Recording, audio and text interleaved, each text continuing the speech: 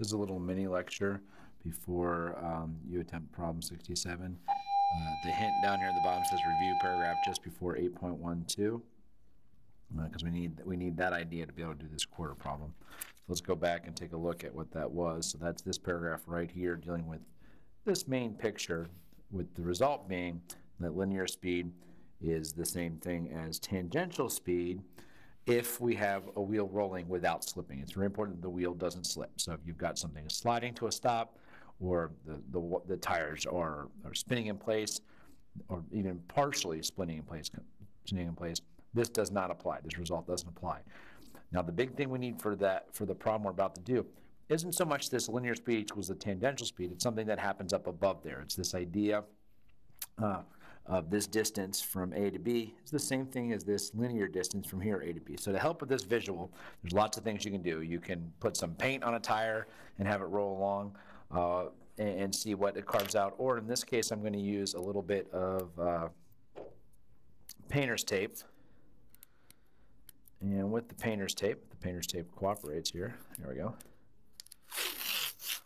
We're going to do the reverse. Instead of having the wheel paint a line, we're going to have a line that will paint the wheel. So we're just going to double this up a little bit here so it'll stick to the table.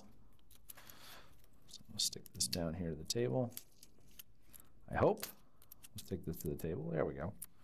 So we got this stuck on the table. Fold that back a little bit. And now let's take our wheel. And there's only one place we're going to make contact, okay, with the ground, and that's going to be right there, or effectively only one place we're going to make contact. So I'm going to roll this forward, and eventually we're going to start to make contact. And we're not going to have this slip. Okay, so right there. So I started to make contact with the tape. So I'm going to go ahead and mark that on my wheel here. Take my Expo, and we can see that we've made contact along the wheel right here, right in that area right there. Here, I'll mark there as well. Now we're going to roll along. Okay, and we're going to see what happens on the wheel versus what happens on the ground. So we're going to roll, we're making contact. I'm going to need to, oh, yeah, we're okay. I'm going to need to help it out a little bit. There we go. And we're going to roll along. All right, so we're still rolling. And now, right here's where my tape right there is running out. So I'm going to go ahead and mark the table again and mark my tire right there. And hopefully, it worked better in the other room. I'm going to have to help it out a little bit again. It's not quite sticking for me. Go ahead and I folded it back a little bit too far. There we go. I'm going to go ahead and let that lift up. So we are now past that point because we're now over here. But on the wheel, it was from here to here. So from here to here. And if we look at the tape we pulled up and put on here, it's that section that we just took out because I marked the desk. In the picture, this is what we're talking about. From A to B is that distance A to B.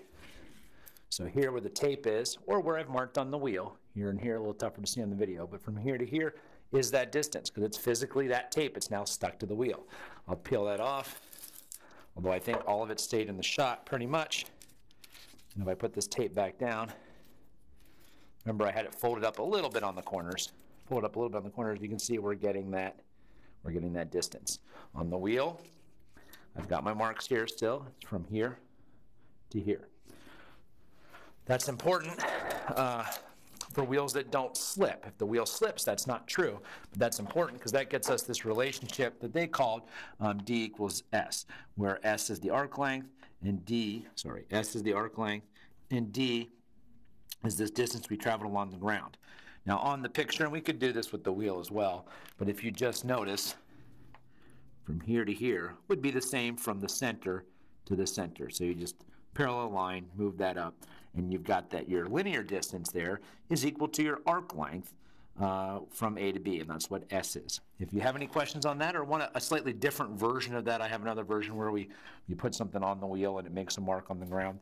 Just come in and we can, or I can convince you of that, I think. That's it. If you're moving on to 67, that's a separate video.